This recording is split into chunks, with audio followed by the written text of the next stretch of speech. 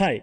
So, before introducing about myself, I would like to introduce our guest, Mr. Mayank, who have secured All India Rank 32 in the GATE examination. First of all, congratulations, Mayank. So, myself, Prashant, and today, Mayank will be sharing his thought and his success mantra about achieving this great success in his life. What he has achieved today is still the dreams of many students because some of them have got stuck with their in-campus or off-campus of jobs, and some are like confused, some don't know where to start and how to prepare for different things. So here Mayank will be sharing his thoughts on different questions and the most asked questions about the GATE examination, when to start, how to start, and how he prepared. He's going to share everything. Along with that, he's also going to share some tips which will be really beneficial for you, and if you prepare accordingly, you'll definitely achieve all India ranks. Hi, Mayank. First of all, I would like to congratulate you for getting an AIR of 32, which is not really easy. That too, in a competitive exam like GATE, which is one of the toughest examination. So, very hearty congratulations to you and your parents. Thanks a lot. Okay. So tell us about how was your reaction, when you saw your results, what was in your mind and how was your reaction, your parents' reaction? Tell me everything.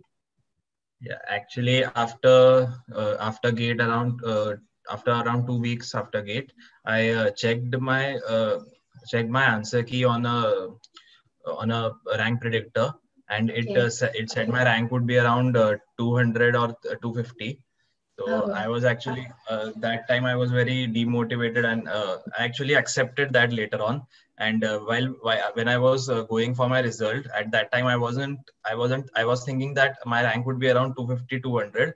So I was just thinking about that. I'll just get into the top five IITs. That's it. But when I saw the rank 32, I was shocked that. How can I get this rank when the predictor said that I wouldn't get below 200 in any case? But mm, yeah, I get finally I it. got it. That's a very rare case, right? So whenever the predictor says, mostly the ranks are almost same. So it's really a shock.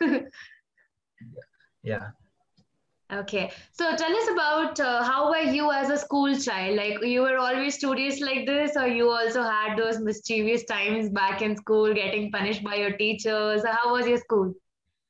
Yeah, it was actually the other students used to think that I am very studious because I used to get good marks in exams, but it was not the case. I was not at all studious. I was always into sports and all, and I never I very rarely I studied. I studied just before the exams during the school as well.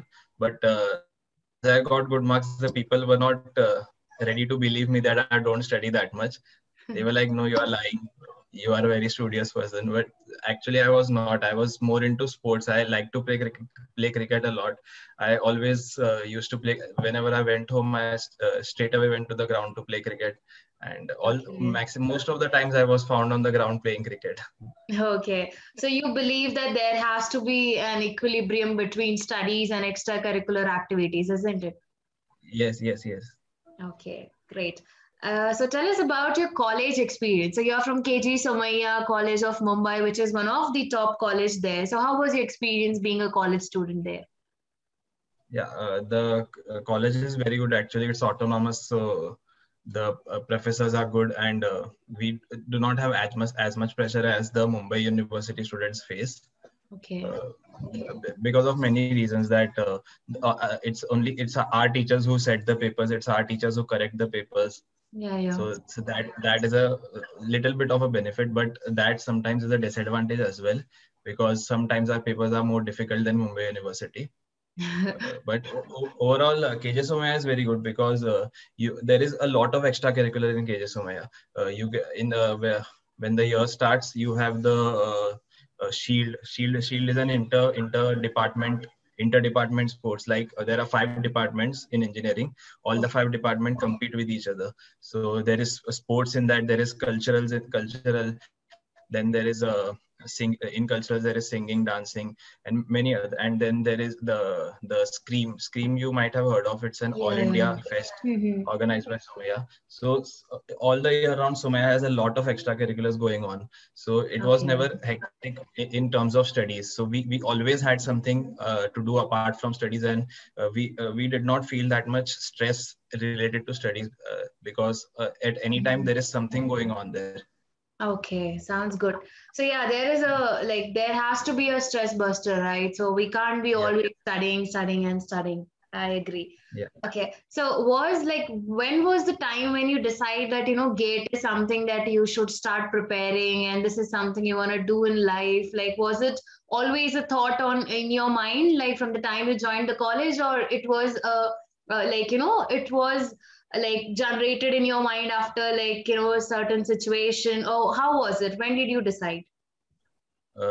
From actually from first year, second year, I was thinking that I don't want to study further. I just will do job after my fourth year, and I will continue there. I'll look for better jobs. I'll work hard there. But when the lockdown was declared in March, and after 1 or 2 months around May, I started to think that the jobs are going down. We can all see in the news that people are losing jobs. The salaries are going down. The companies are paying just 80%, 70% of the salary. So that demotivated me that it is not the right time to take up a job. It's the perfect time to go for masters, because after 2 years the situation will be much better and I will get a much better job then. So at that time, I thought that it's the perfect time that I should go for something else, because there are slight lesser chances that I will get a good job right now. So then I decided that I will go for masters, but in there also I had two options. First is MS and other is MTech. MS it is abroad actually. Mm-hmm. So for that I decided that I don't want to go abroad. I want to do everything here in India. So then I took up GATE and started my preparation around May. Okay. Okay, that sounds good to me. So if you have to give a comment on GATE versus a 10 lakh job, so how would you put in your thoughts about it? GATE versus 10 lakh job, because there are so many students out there who just invest their time studying just because they want to get into a very good package, they want to work in an MNC. So how would you describe your thoughts about GATE versus job? What is it to you? Yeah. So both, if you see in terms of money, then a 10 lakh job and a GATE will give you the same returns after some around 5 to 6 years. You keep working hard in a company, you will get promoted, you will get increments, or you can either change. You can also change the job, and you will get much better salary in another company. But both in both the cases, around 5 to 6 years, your what can I say, the position according to your career will almost be the same. So Okay. but still I give a higher priority to GATE, because if you do MTech from a good college like the premier institutes, IITs and IISc, so Mhm. that tag will remain with you for the lifetime. And Exactly. it actually helps a lot to get interviews in big MNCs and all. The IIT tag in the resume helps a lot. So in terms of salary and career growth, both the options are equally favorable. But the IIT tag is what gives MTech a higher weightage than the 10 lakh job. Okay. So, whenever an achiever like you achieve something in life, so everybody just keeps on congratulating them. Okay, this is so great and all. But what we forget is the hard work behind it. So here, I would also like to recognize the hard work, that made you score AIR-32. So can you tell us about like how was the prep side? Like we all saw the results. It's really fascinating. But how was the hard work where actually you as a person you would have given your 200%, right? So can you tell us Yeah. about that? Yeah. So when I started my preparation, I was also doing an internship in a company. So I had a little less time at that time. So I started to wake up at 4 a.m. in the morning to prepare for GATE. And around 4 to 5 hours I prepared in the morning, then the entire day went in the internship. So after the internship ended in around August, then the college started in mid-August. but the colleges were online, so that was a benefit for me, so that I can give more time to uh, gate preparation. So the preparation actually demands consistency more than hard work, because if you work hard for around 2 months, 10 to 12 hours a day, so that won't give you as good a result as you working consistently for 7 to 8 months. So the gate preparation demanded consistency. So I had to consistently give a decent amount of time to gate preparation until February, from when I started around May, June. So this much time I had to give consistently to the gate preparation. So that you can say is a hard work actually, because it's there will be some days where you will feel low and you will feel that I don't want to study today. So yes, I took breaks that way, but then I ultimately I maintained that consistency of giving around 5 to 6 to 7 hours to gate preparation, and it turned out well ultimately. Okay, so you believe that consistency is your mantra, right? To, have Yes, such a great result. Okay, that yes. sounds really good. So what are your thoughts on getting selected in Google and other companies? I am sure that you would be very excited to explore your college life in a campus like IIT Bombay, and we all are aware that the companies that come there are like really great, right? So have you planned anything? Are you excited, to be a part of that such journey or something like that? And I haven't planned anything, but I've heard a lot about it from YouTube channels and all that. Life is great at such colleges, IIT Bombay, ISC. There is the study environment is obviously good. We all know that, but IIT Bombay also offers much more. There is sports, there is culturals, there is everything you want at IIT Bombay. Yeah. So I'm excited. I'm actually more excited about that. I'll get so much exposure to different things there. Yeah, I can see that excitement on your face. Like Yeah. it's so you're so positive and you're like so motivated right now. That's really good to see. So, what is your dream package? So, let's just be very frank that everybody works hard in life, to reach to that moment where they can earn in lakhs and lakhs, right? No matter how Yeah. much we say or how much we feel that, okay, we should be staying down to earth, but at the end, our goal is to what? To earn a lot of money, right? So, what is your dream package? Where do you see yourself after 5 years from now? I don't have any dream package as such, but I just have kept as a dream company, because if I get into a dream company, they will obviously pay me well in future. Or ultimately, I'll get good salary if I get Yeah. into a good company. So my dream is to get into Google Tower Research, and yeah, and Uber is a good company there. Okay. So I've in these three four companies I uh, aim to get into these 3 4 companies. There are many more good companies, but I have researched about these companies, and these seem quite well in terms of the work environment, in terms of salary. Yeah, I get it. So what could be like a list of tips, like maybe top 10 tips that you can give it to college students who are like GATE aspirants who are also looking forward to be a part of IITs and IASC and etc. So what would you say to them? What would you recommend them? Yeah. So the first step is start the preparation as early as possible, but not that early. Like I got some messages from students who are in the first year and they are saying that we want to prepare for GATE. Don't start so early. You have 3 years right now. Enjoy college life. Enjoy your stream. Do if you are in computer science, then do coding, do internships, get some experience. GATE preparation, you have 3 years more, so you can do that later as well. And the next step is that whoever has started the preparation, don't leave any concepts. Even if you find some concept difficult or not easy to understand, then do keep doing it.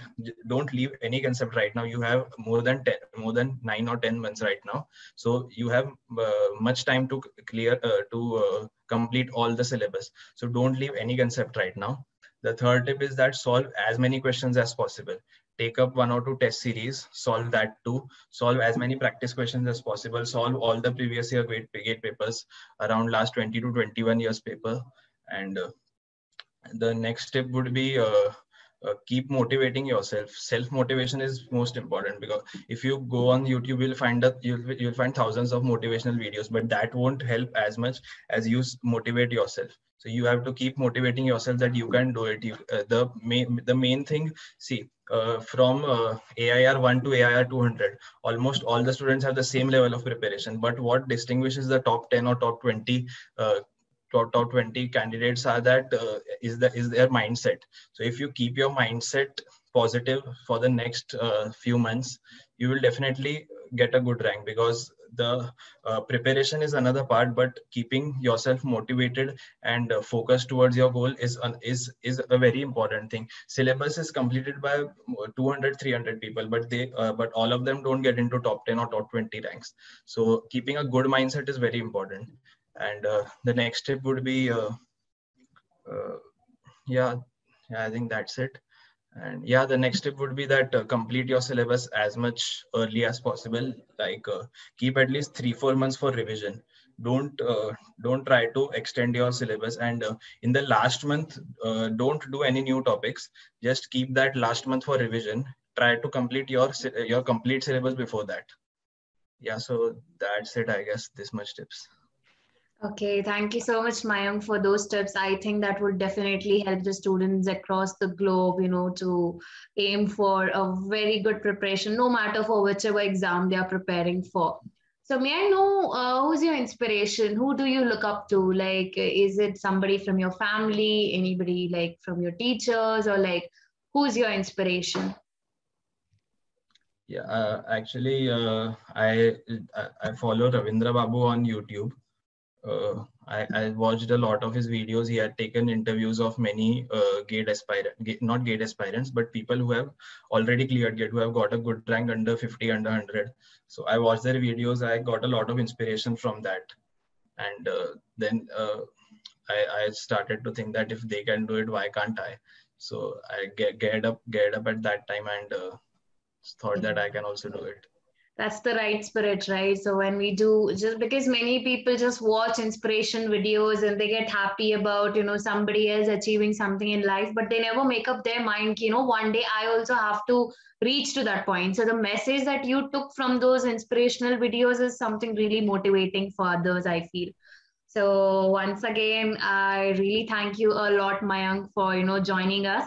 And especially First Mentor wishes you all the best for your future endeavors. And I hope that we get a chance to interview again once you reach to that height, maybe working in Google or something. And we do get an opportunity to connect again, Mayank. All the really best.